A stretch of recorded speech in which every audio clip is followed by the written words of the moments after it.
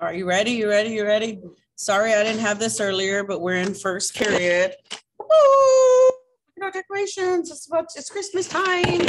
So we're gonna read from this little book on night games. The PDF is on Schoology, but my children don't like to read. They like to be read to. So these are the little books. So far, I've liked one of the stories, the diary. All the other ones were weird, where the phone tried to attack the girl. Remember? Yeah, so this is night games. It looks kind of spooky. I don't know.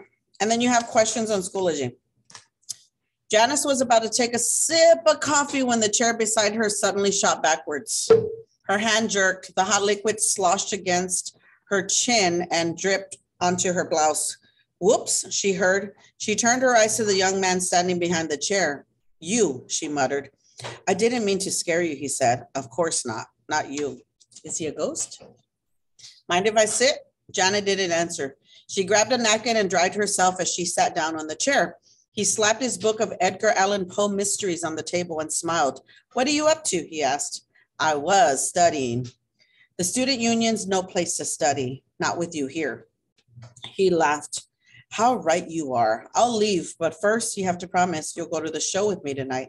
There's a great double bill at the Metro, Dawn of the Dead, and... You must be joking. After the stunt you pulled at Chainsaw, I'll never step into a movie theater with you again. I'll never go anywhere with you again. He smiled. Oh, come on. I didn't hurt anyone. You scared those kids witless. That's all you ever want to do, scare people. You're almost 20, Lyle. Why don't you grow up? He frowned, pretending to pout. Does this mean you won't go to the movies with me? Right. He suddenly smiled. How about a midnight picnic at the graveyard? No, thanks, she said. Find someone else to play your night games with. What'd I say? Night games. I thought it was going to be like video games, night games. I don't know. It's too cold for outdoor games anyway. How about a visit to the Creek Moss house instead? Janice shook her head. Give me a break. You wouldn't set foot in that old house. Wait, you wouldn't set foot in that old... Oh, I skipped a page. That old place for $1 million. When it comes right down to it, you're a chicken, Lyle. Oh yeah, I'd go in, but I bet you wouldn't. How much? $10. You're right. For $10, I won't go near the place. She took a sip of coffee. What about 100?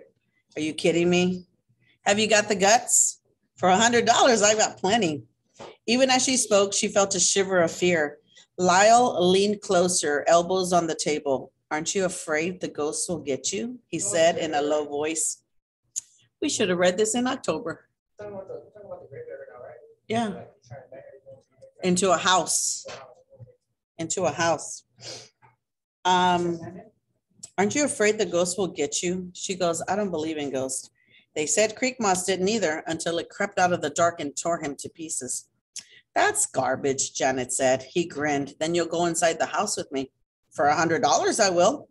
What if I give you $500? What for? To spend the night alone in the house. Janice's heart started thudding hard. She suddenly felt cold and sick inside. Are you nuts? You said there's no ghost, so what is there to be afraid of? All you have to do is stay there until the morning and I'll give you $500. I'd be like, let me see the 500 first. She started to pick up the coffee cup, but her hand was shaking so badly that she had to set it down again. $500 was more than she made in a month working part-time at the university library. Do you have that kind of money to waste? He laughed. Oh, it won't be wasted because long before dawn, you'll run out of the house screaming. If that happens, and it will, I won't owe you a penny. Hang on, I think Jacob wants to read y'all. Yeah. I'm not listening to all the questions. Oh, that's a good idea. Y'all should be in the questions. That way, if a question comes up while I read it and it's answered, that's called a strategy, Jacob. Jacob's sitting there pretty without his computer even on.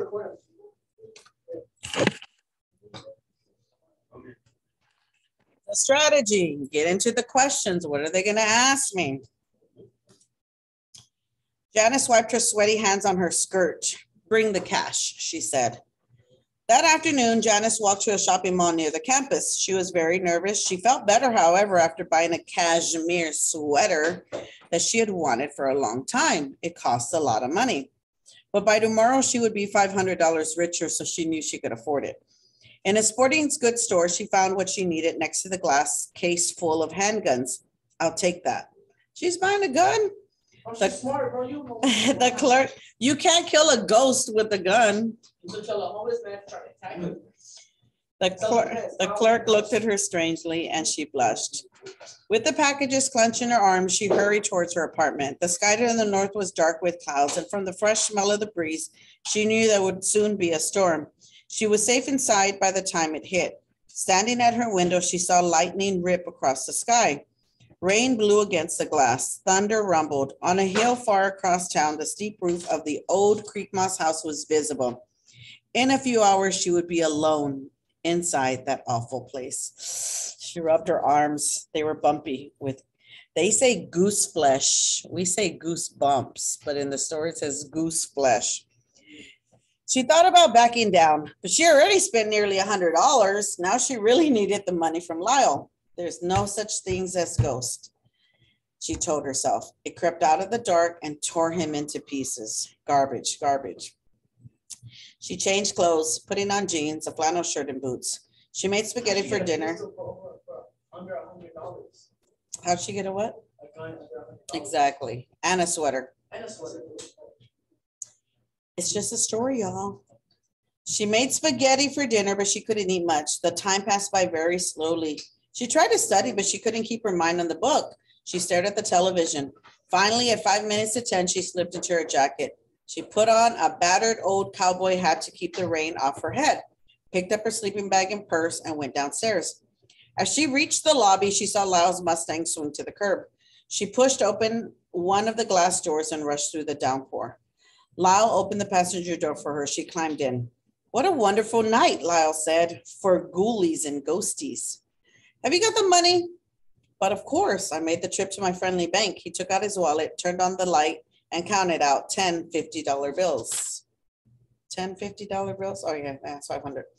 Okay, Janice said. He put them back in his wallet. You're really going to try this, are you? I'm not going to try. I'm going to succeed. Why is your voice shaking? Because I'm cold. Oh, I thought you were just a little bit scared. Let's get going, Janice said, ignoring his teasing. At first, there were many houses along the roadside, and then fewer, and finally none at all. Nor were there any street lamps. As they drove through the darkness, the wet surface of the road ahead of them shone in the glare of the car's headlights. Lyle slowed down and turned onto a narrow road. It led up to a wooded hillside. We're almost there. How are you doing? Just fine, Janice told him. He laughed. He sounded nervous himself, and he wasn't the one who would be spending the night at the house. As they reached the top of the hill, jagged lighting crossed the sky. In the brightness, Janice glimpsed the old house, its shadowy porch, its boarded windows, steep roof, and tower. When darkness returned, Janice shut her eyes and wished she were somewhere else. Thunder roar, I can't say that word, roared in her ears. Here we are, Lyle said. Janice looked out her window as the car stopped in front of an open gate. Now you'll be staying right here, she asked. All night, if it takes that long, which it won't, I'll give you about 10 minutes. Okay, so he's gonna wait outside in the car for her. No problem, I've taken care of that. I came up here this afternoon and broke open the front door for you. Thanks. Beyond the gate was an overgrown yard. A few stairs led up to the front porch. The porch looked back. The door is there? She asked. He nodded. Now you aren't going to try any funny stuff, are you? Like what? Like sneaking in to scare me. Who, me? If you do, I get the money whether I stay all night or not. Don't worry, I'm not going in there. Is it a deal? She asked. Yeah, sure, I'll stay right here. At sunrise, I want you to come in after me. Well, you have to promise, Janice said. Okay, I promised. But believe me, you won't last that long. Yes, I will. Is there anyone you want me to get in touch with you if the ghost gets you? Very funny. She wrapped an arm around her sleeping bag, threw open the car door, and climbed out. Looking at the ground, she rushed through the gate. The rain pattered on her hat and back as she raced through the weeds. Did they mention how long did someone live there already? No, didn't say. Is that a question? Yeah, it's a question. Her boots thudded on the porch stairs. Standing in the darkness, she opened her purse and took out a flashlight. She shined it on the door. A padlock hung on the frame, but the metal plate that should have been screwed to the door had been torn loose. She curled her fingers around the cold knob and eased the door open. It groaned on its hinges. The noise made Janice grit her teeth. Nobody can hear that, she told herself. Nobody has lived here for 13 years. And there is no ghost. She stepped into the house. That was a test question, by the way. Thank you, Mark. Janice pushed the creaking door shut slowly. Watch Jacob still get it wrong. How long? How long had anyone lived in the house? Thank you. Janice pushed the creaking door shut slowly, wishing it would keep quiet. There was a silence except for the soft sound of the rain. For a long time, she stood close to the door without moving.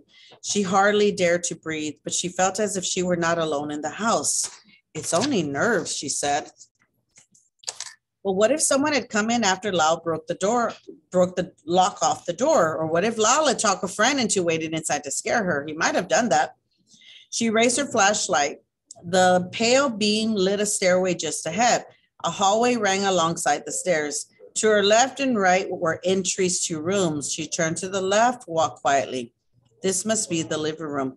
Her light swept over the bare wooden floor walls. Except for a steam radiator, the room was empty. She saw a door at the far end. If she settled here, she could get out quickly, but that wasn't her plan. Besides, this room had two ways in. She didn't like that. She needed a small room with only one door, like a bedroom. She backed through the entry, felt a chill on her neck at the thought of someone sneaking up behind her, and whirled around. No one was there. She let out a shaky breath and shined her light on the stairway. She didn't want to go up there. Old man Creekmoss's body, they said, had been found in a bedroom on the second floor. That was years ago, Janice told herself. His killer is long gone. Oh, look at question number 6. She started up the stairs. The boards creaked and groaned. With each step, she grew more sure that someone was crouching in the hallway above her, just out of sight, waiting to leap out. Maybe a friend of Lyle, maybe someone else or something. Don't get crazy. Nobody is there. 2 steps from the top, she halted and listened. Her own heartbeat sounded very loud. Except for that, she heard only the rain on the roof. Then came a long, low moan that sent a shiver crawling up her back. It's only the wind. Please, it's only the wind. Holding her breath, she dashed up the last 2 stairs. She flashed her light down the narrow hall, spun around, and shined it the other way. She saw no one. Quickly, she stepped to the nearest door, pushing it open. She leaned into the room. It was smaller than the one downstairs and empty, except for a radiator next to the hall. Those were the heaters back in the day. We used to have radiators. Yeah, you don't see those anymore. As thunder rumbled over the house, she sprang into the room. She shut the door and leaned against it, gasping. From her purse, she took a wooden wedge with a nail in its thick end. Crouching, she shoved the narrow edge into the gap. Between the bottom of the door and the floor, she pushed it in tight. Then she tried to open the door, but it didn't budge. The wedge worked as well as a lock. She took a spool of wire from her purse and twisted one end around the nail head. With the yank of the wire, the wedge slipped out from under the door. That way she can get out. There she spread her sleeping bag on the floor. She found a small shiny key inside her purse. The room's only window with boards across the outside was several yards away. She walked over to it and placed the key on the windowsill. Then she returned. I smell matches. I smell fire. Yeah, do you smell it too? I smell matches burning.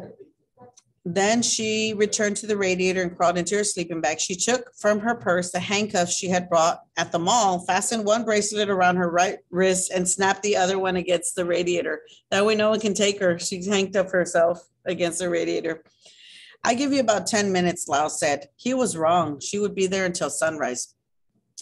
Cuffed to the radiator, the key out of reach. She couldn't leave if she wanted to. Oh, so she cuffs herself so she can't leave. A few hours from now, she would be $500 richer. Janice tried to sleep. Here's your next question. Why was Janice unable to sleep? Elena. Janice tried to sleep. She was warm enough, but the floor felt hard. With her wrist cuffed to the radiator, she could only lie on her back or one side. Neither position was comfortable. Besides, she was too afraid to sleep. The wind whistled and groaned and howled around the house. Every so often, a roar of, oh my God, this is a long book. Every so often, a roar of thunder made her jump. Then came the soft sound of a creaking board. She listened, not daring to breathe, and heard it again. It was a sound much the same as she had been sneaking up the stairway. A chill raced up her back. She squirmed deeper into her sleeping bag. It's nothing, she told herself. No one is there. But the creaking didn't stop. It came closer and closer. It's in the hall. A voice inside her screamed. She whispered softly and pressed her left hand to her mouth as the doorknob rattled. Calm down, she thought. It's Lyle. It has to be Lyle. Is he crazy? He'd agree to turn over the money if he tried to scare her. What if he is crazy? Maybe all this was a trick to get her alone. She stiffened as something thudded against the door. Lyle, she yelled. You creep. I know it's you. You promised to stay out. Another thud shook the door. Get out of here. You promised. She heard a moan that wasn't the wind because it came from the other side of the door. Stop that, she called. The moan grew louder, a lonely, inhuman sound that seemed to freeze Janice's bones. It rose to a roar and slowly faded. She flinched as the door shook with another blow. Sitting up, she found her flashlight. She aimed it at the door. Lyle? That is you, isn't it? There was silence. Answer me, please. The silence continued. Janice panted for air. Her heart was pounding so hard she thought it might burst. The pale beam of her flashlight trembled on the door. Look, just say it's you, Lyle. You can keep your money if you just say it's you. What? I see smoke. Is it me? There better be a fire alarm or something. I smell smoke. I see it. The door ripped from its frame and crashed to the floor. Into the room lurched something that wasn't Lyle. It was not a man at all. It was a slobbering, dead white beast from the pit of a nightmare.